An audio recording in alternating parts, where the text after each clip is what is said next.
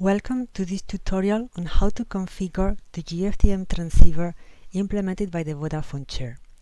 My name is Ana Belén Martínez and I am a member of the chair. The Vodafone chair belongs to the Technische Universität Dresden in Germany and is held by Professor Fettweis. Since its foundation in 1994, more than 90 PhD students have graduated.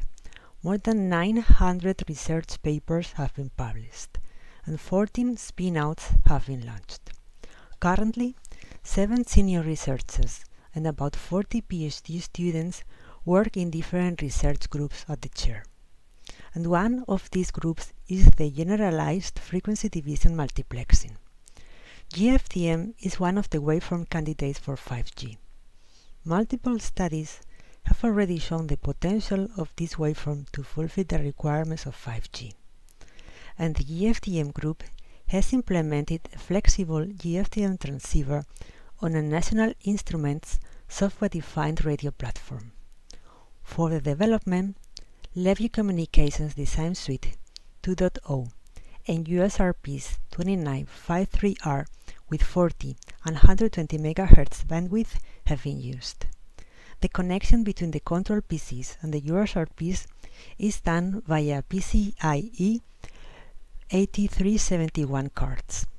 In this tutorial, we consider a basic setup consisting of a control PC, one USRP acting as a transmitter and as a receiver, and antennas for the transmission over the air. The code with the LabVIEW implementation is available online in a GitHub repository. You can find this link on the description box. We can download the zip file with the code and we have to extract it to the hard disk drive. Here we can see the folder structure of the project, and under documentation you can find a PDF tutorial with more detailed information about the configuration of the transceiver. Once the code is extracted, we can open the project with LabVIEW Communications Design Suite.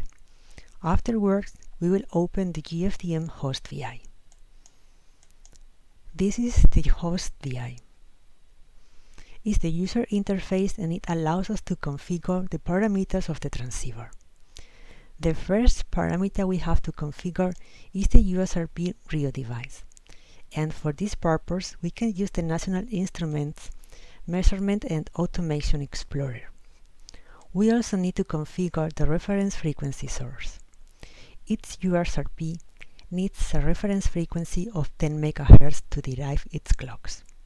And we need to select this source among internal.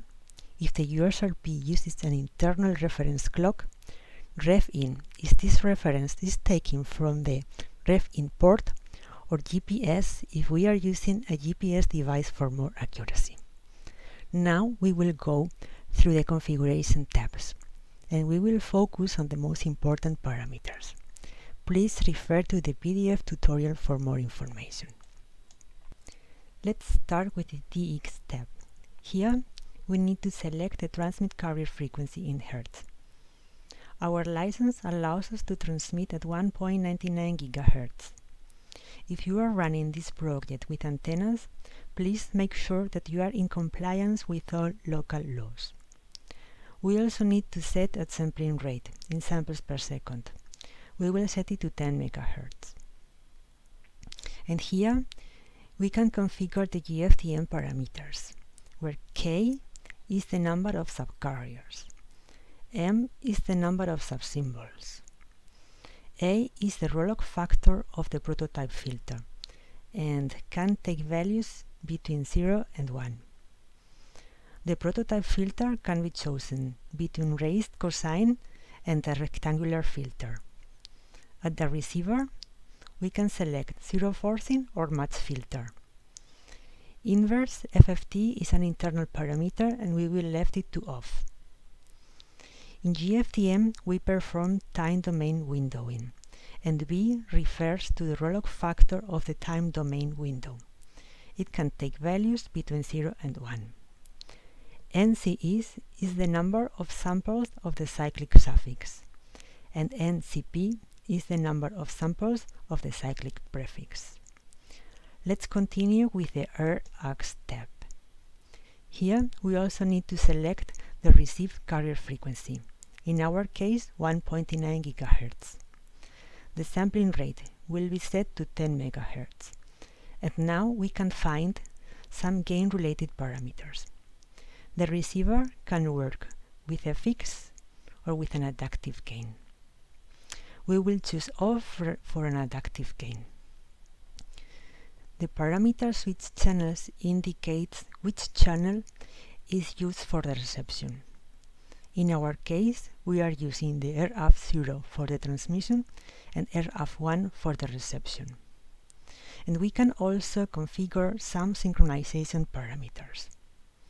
The synchronization module needs a threshold to determine if the synchronization has been found.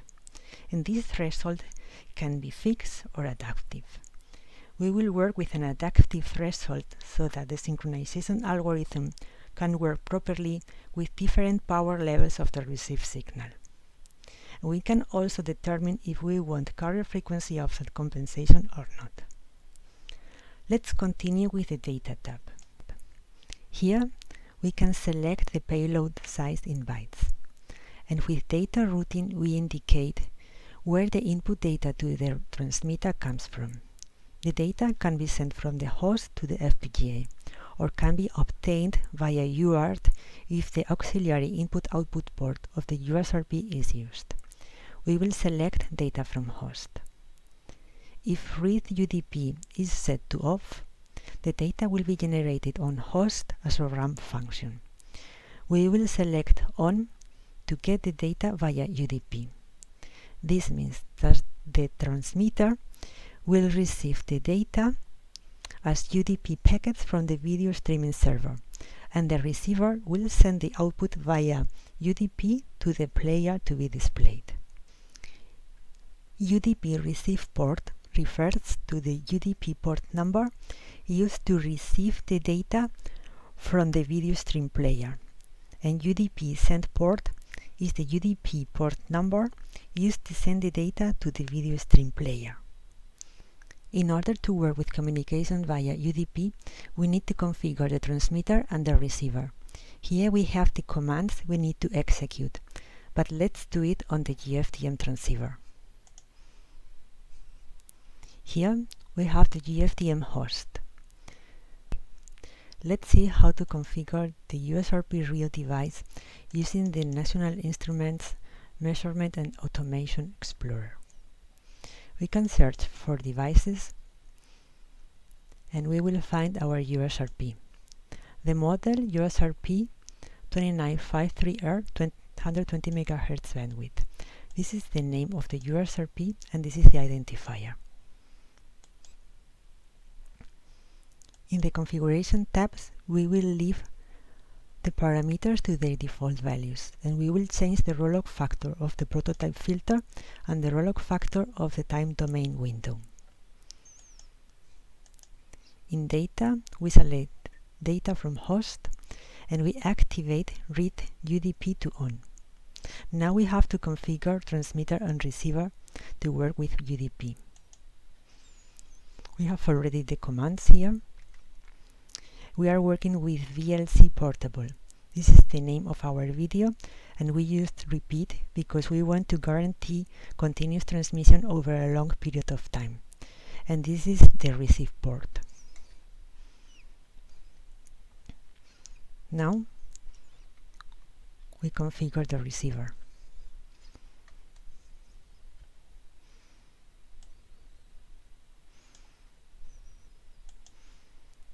And we will start the project. The GFDM transceiver is running. And we can see the constellation with the IQ receive symbols.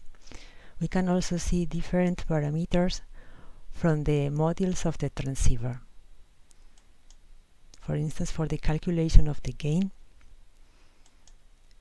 this is the received preamble, which is used for synchronization and channel estimation. These are synchronization metrics, and this is the estimated channel in frequency and in time domain. And now we should see the video with the data that the receiver is sending to the player. And with this, we have reached the end of this tutorial. I hope it can help you to get started quickly with the GFDM transceiver. If you need further information, don't hesitate to contact me. Thanks for watching, and bye-bye.